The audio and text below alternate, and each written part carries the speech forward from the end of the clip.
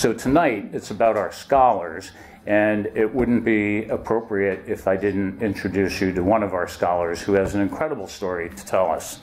So, Ainur, I would like to introduce you and bring you up here to tell the story, which I read yesterday. I was crying like crazy, but I'll not do that tonight. So, Ainur, thank you.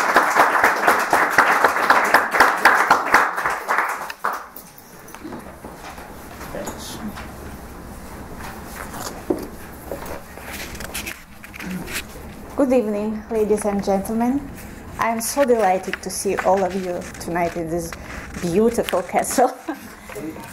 Every time I'm here, I feel like I'm in fairy tale. Something magical in this building, isn't it there? Yeah. Do you feel? My name is Ainur Karybekova. I am from Kyrgyzstan, the small country I call my sweet homeland, but the place where I was personally unhappy. Tumultuous political shakeups and economic problems pushed many families in Kyrgyzstan into poverty and silent existence.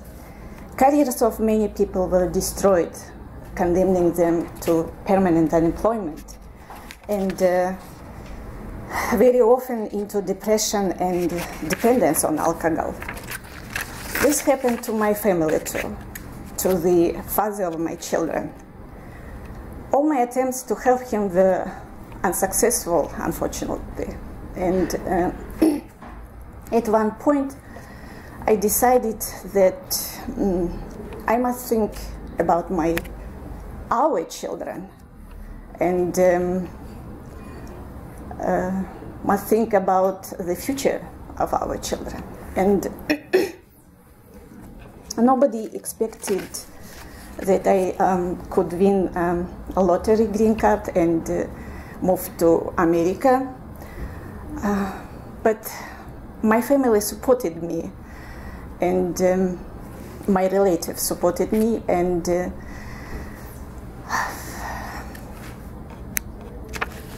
so thus on one beautiful spring day of 2008, my 3 children and I landed at Logan Airport, and thus our new challenges in America had begun. But I was ready to do whatever it would take to make our new home as sweet as the one we left behind, and even more happier. So our 2 first years being here flew like one day. I was busy working 2 jobs at a retail company and cleaning company. And then one day, the idea to return to school came to my mind. I decided to go back to school. So the only obstacle that could prevent me going to school was, of course, financial problem. And of course, I looked for scholarships. And I found First Literacy Scholarship. It was my first scholarship that helped me launch my educational plans. And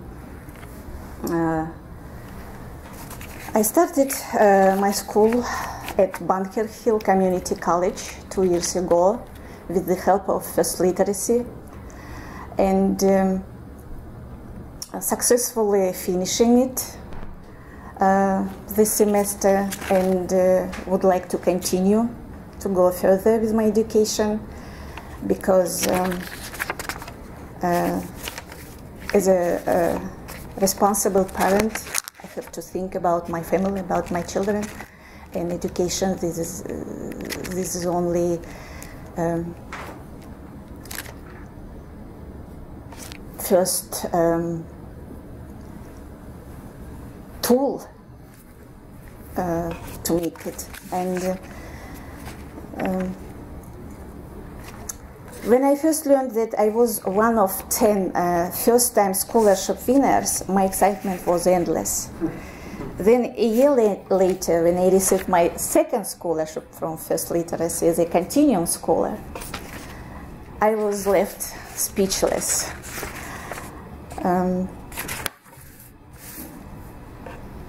Today, I sincerely thank you, First Literacy, for supporting adults like me in our efforts to improve our lives and our children's future through education.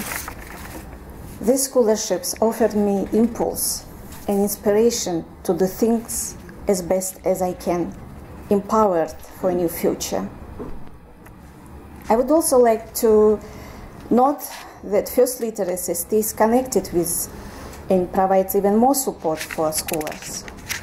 Through the First Literacy Mentoring Program, I and other scholars of First Literacy have found new friends experiencing same difficulties in new country. We help each other with the challenges of going to school while we